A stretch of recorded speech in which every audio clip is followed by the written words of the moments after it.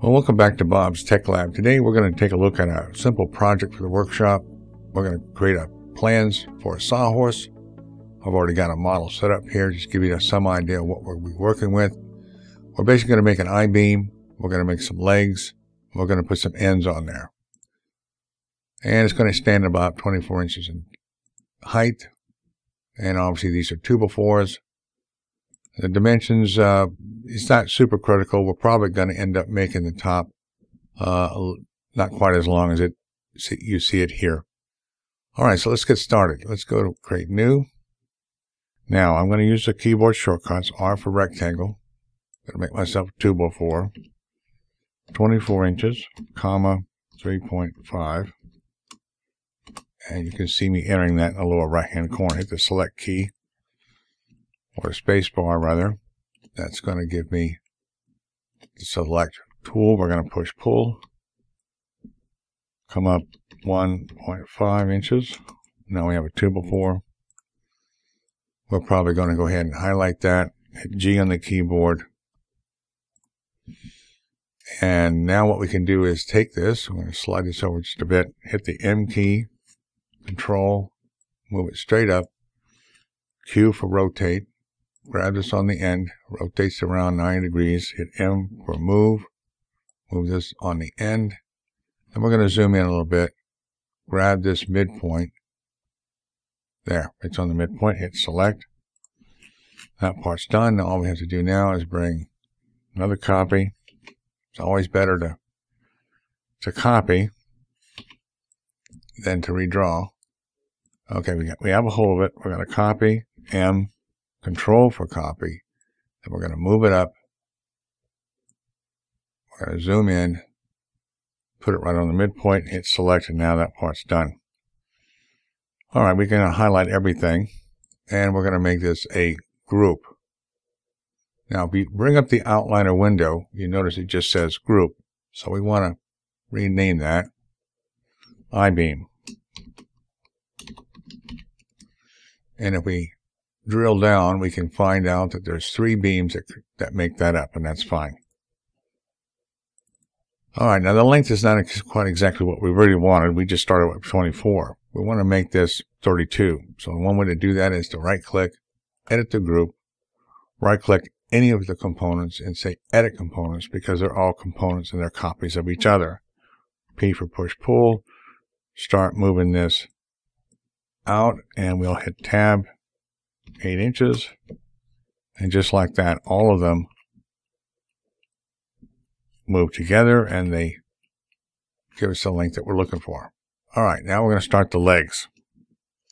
Best way to do that really is to just grab the rectangle tool, move down here. We're going to just move over here. I want that's 3, so we want 3.5. Alright, now I just need tab 0.5. Now we have the actual width that we're looking for. I'm going to get rid of this. Now obviously we got to come down here a ways. So we haven't made this a component yet. We're going to bring this down, make it 24, 1.5 inches, and now we should be at 24. We are. Let's go ahead and get rid of the dimension. Triple click G for component, and we'll call this leg, and that's done. Now we're going to need 4 of these, so we might as well go ahead and copy this now. So I'm going to hit M for move, C, there we go, we have a plus sign. Now it will copy to the other end, that's fine.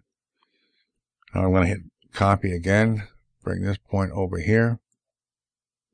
And now what we could do, well, same thing. We can just select this one, M, Control for copy, grab this point because it's coming this direction. Now we got legs. Now these legs, we need to do something with them. Now I'm going to eventually create an angle here, but before I do, in order to put this together, I want to show you a trick. All 4 legs are components, and of course they're copies of each other. So I'm going to modify the legs. So what I can do, is we'll make a copy of another leg, hold down the Shift key, bring along this red axis, and now we have a copy. So this is the one I want to work with.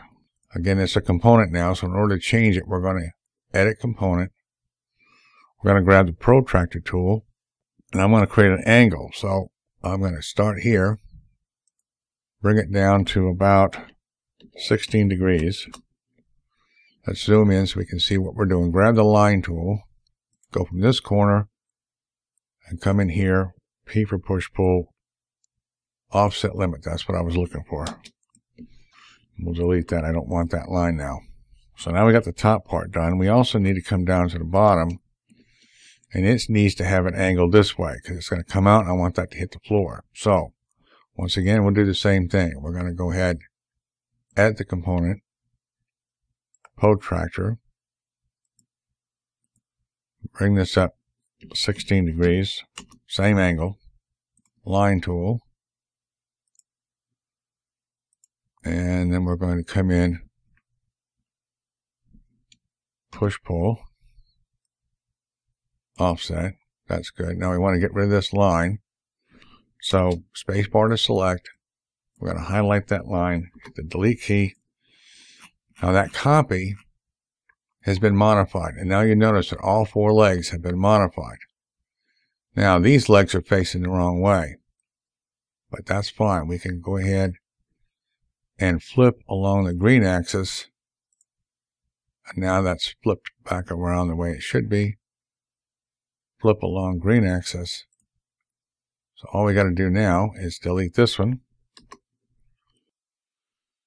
The reason we didn't do that the other way is because this I-beam was in the way. And rather than hide the I-beam, I just simply made a copy of one of the legs. When I modified that one leg, all the legs follow suit.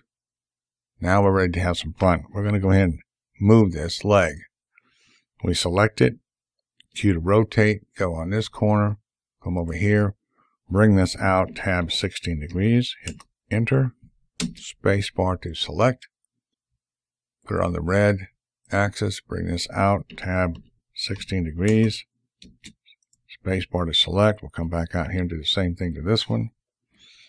We'll grab this, Q, come out 16 degrees, and then we'll Q, come back out 16 degrees, space bar to select. All right, now what I want to do is position them. That's not how they're going to go in the unit, but now they're in the right angle, or at least they're close enough. We want to grab this, hit M for move, bring this down to this point over here, so that's touching. Now you see, because we did that angle cut, this lays nice and flat. It's real supportive. And look at there. We have it touching there, and that's exactly what I want to do. So we'll go in here and move the next one exactly the same way. Select it, M for move, bring it down here. Come inside that corner, hit select so it doesn't move anymore. M for move, corner, in here, select, M to move,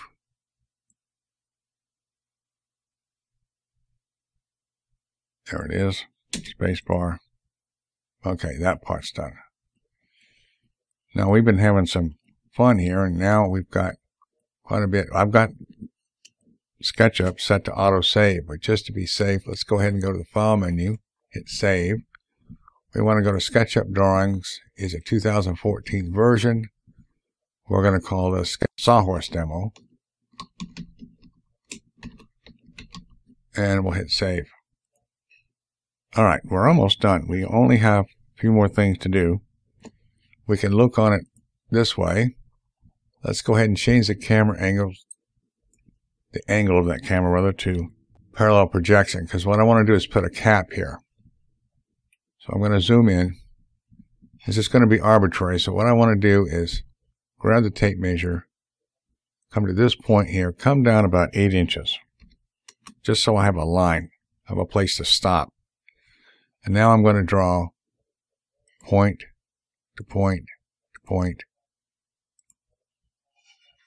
All right, now you see it's been connected. Push pull, bring this out, tab 3/4 of an inch. That part's done. Let's get rid of this guide. 1, 2, 3. G for component. We'll call it ends. Create. And all we have to do now is, it's already selected. I'm going to reselect just to be safe. I'm going to bring it back out along the red axis. There, that's good enough. And now I can grab this corner, move it into position, hit select so it doesn't move. I have that exactly where I want it. Now, to finish this up, all I'm going to do is extend the top of the 2x4. So it's in a group. So we're going to highlight, we're going to edit the group, and then we're going to click on this component, and we're going to tell it we needed to make it unique. We're going to edit the component, and now I can push pull, come back out 3/4 of an inch. We'll come back out 3/4. It normally remembers the last thing you did, but I moved it the wrong way. So now the top is slightly longer than the rest of it, but it's working out pretty good. All right, so that's how simple it is to create a sawhorse. Now, next time what I'm going to do is take the same drawing and I'm going to embellish it. I'm going to add some scenes and I'm going to use some layers to help me do some dimensioning. So we'll finish this up next time. Once again, thank you for watching.